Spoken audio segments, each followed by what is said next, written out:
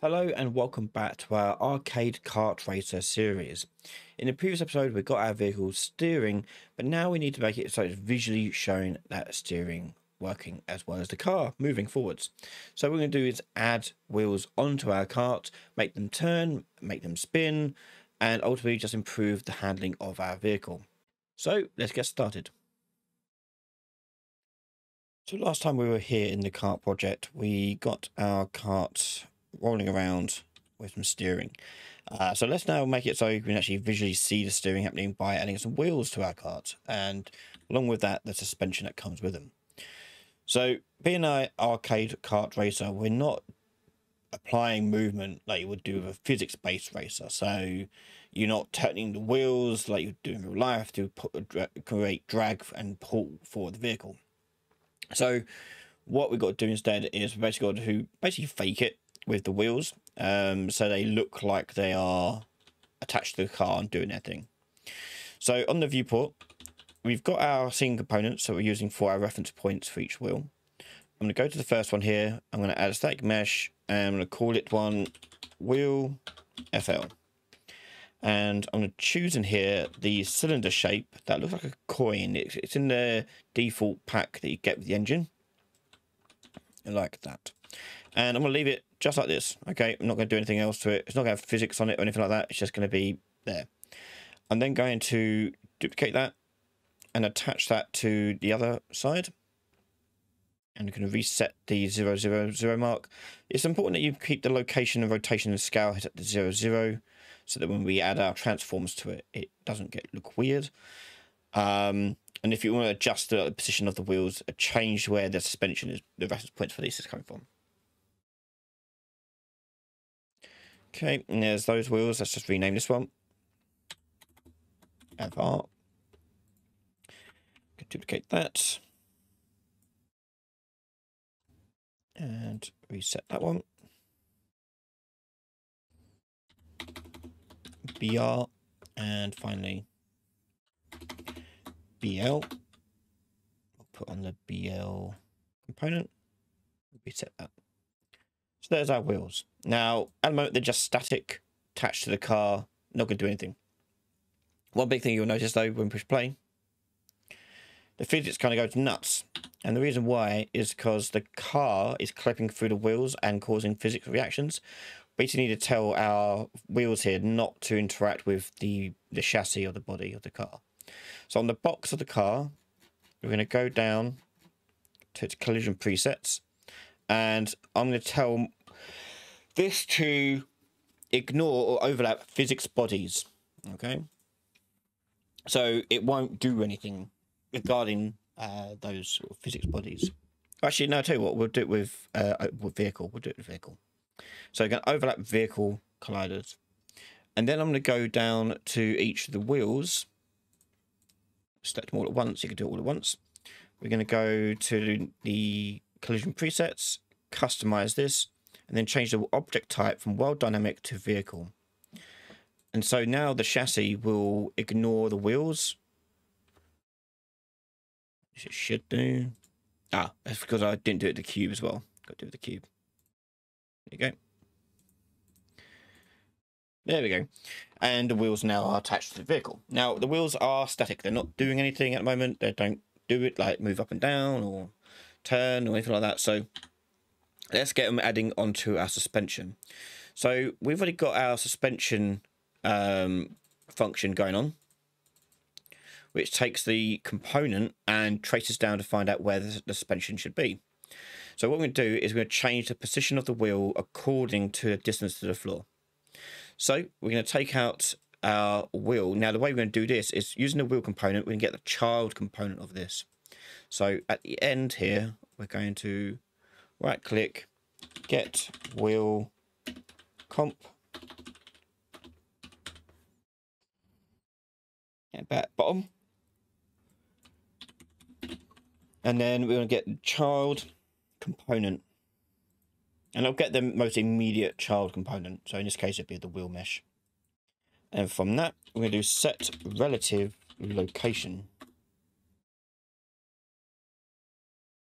And the relative location of this is going to be split. because we're only going to go up and down, so we only want the Z. And what we're going to do is, because this has been ticked on all the time, we're going to do a lerp for our Z-axis here. So I'm going to do f_interp2,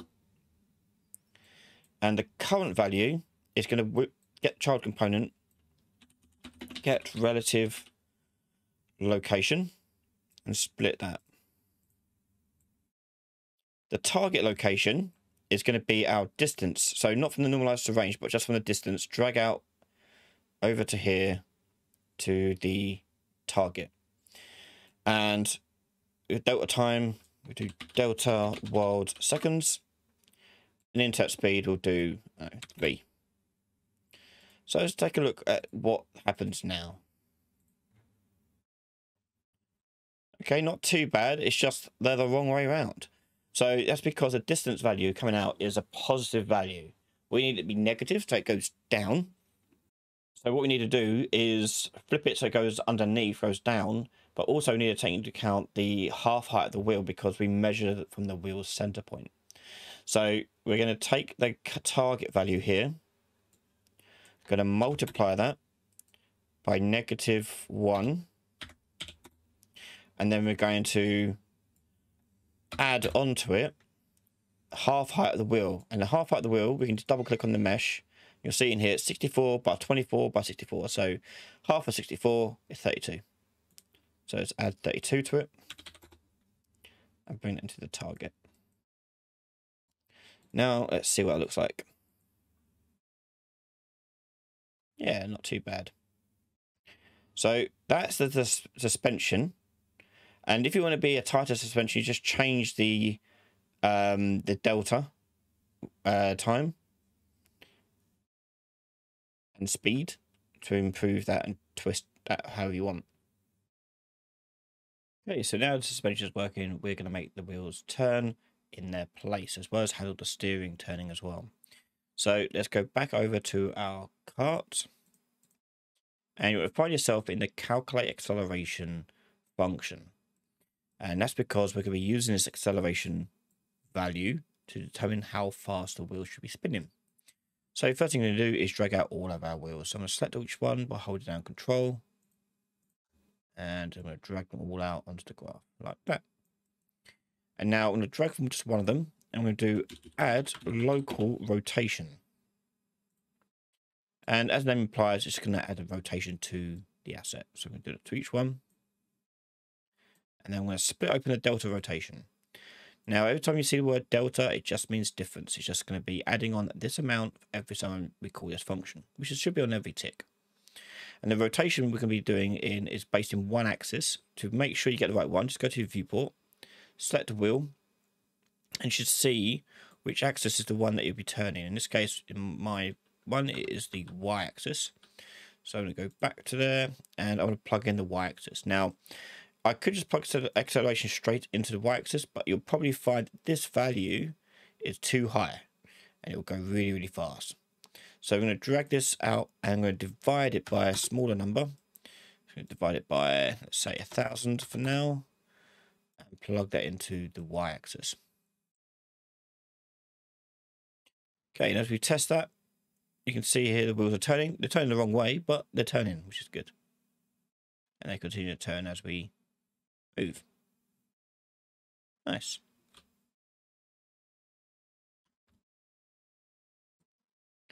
Okay, so what we're going to do now is we're going to make them turn the other way by just dividing it by -1,000.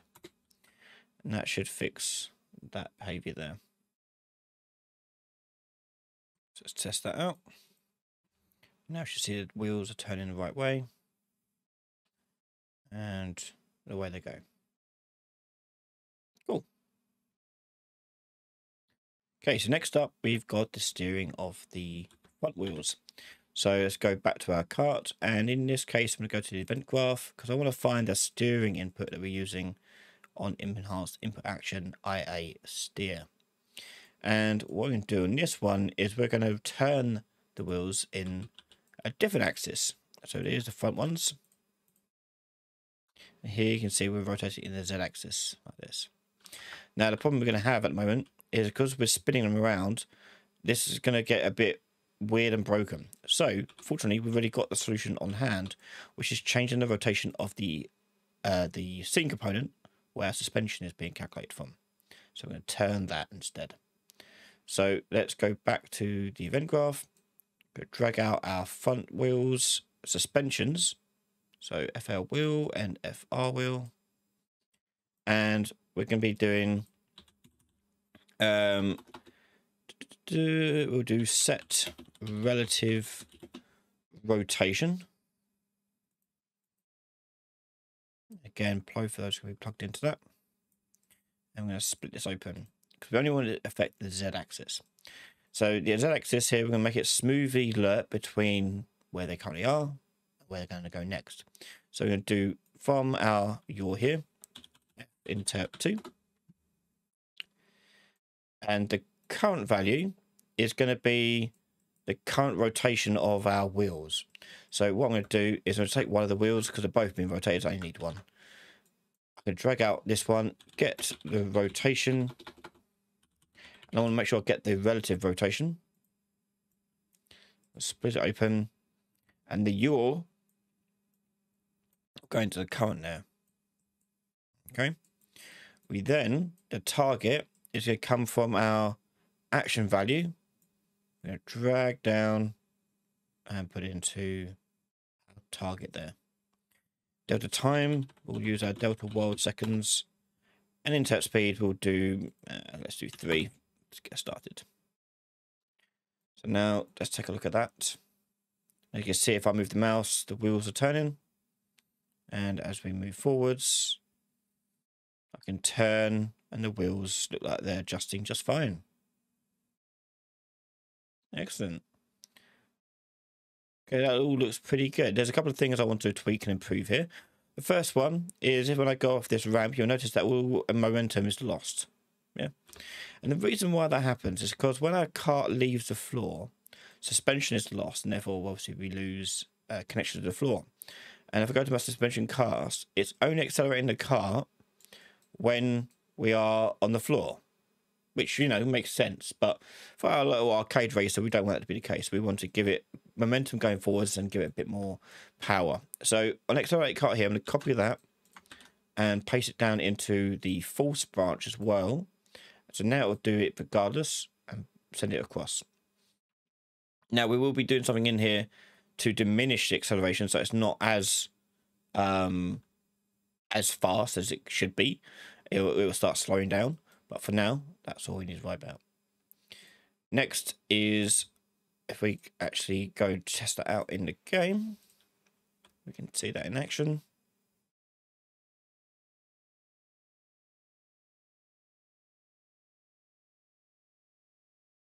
There you go. We can actually make jumps now.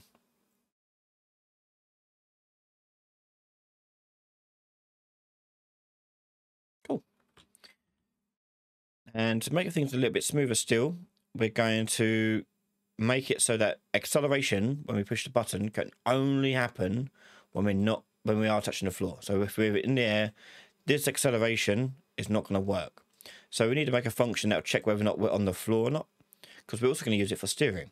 So let's make a little function here, is on ground. And for that, we're going to do a simple line trace down by channel. And the start location for this will be our actors location.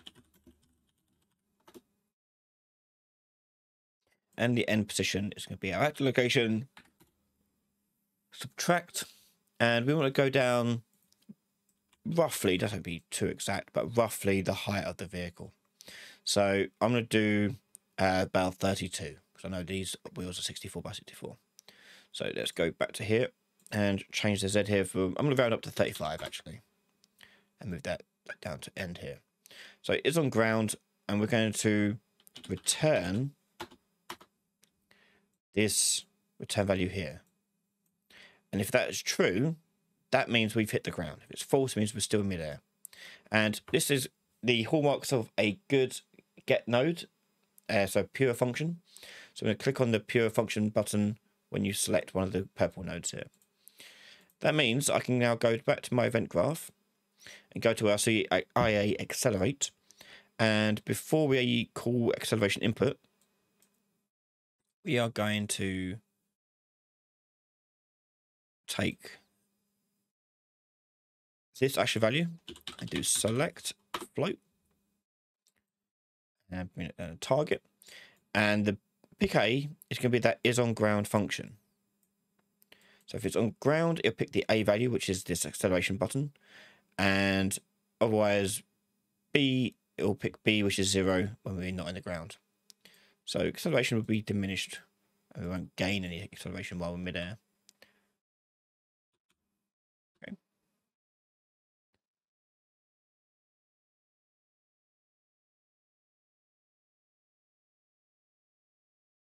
Cool.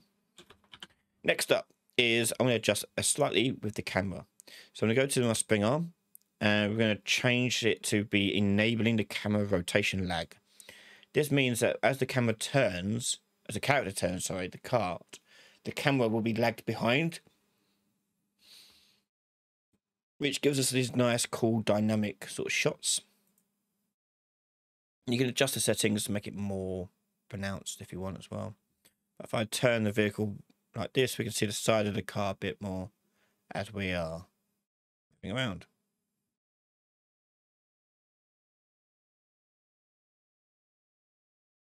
So there you have it. We've got nice new controls. We've got something visually showing for our karts. It's all looking good. But what is a kart racer without a track? So in our next episode, we're going to start work on our test track that we can put together and start working on the mechanics of actually recording someone's laps in a track. If you want to watch that next episode right now, head over to patreon.com/Ryan Laley, where you can find all my videos early from just $1 a month. A massive thank you to all my patrons and YouTube members for their continued support in the channel. Thanks for watching, and I'll see you all next time.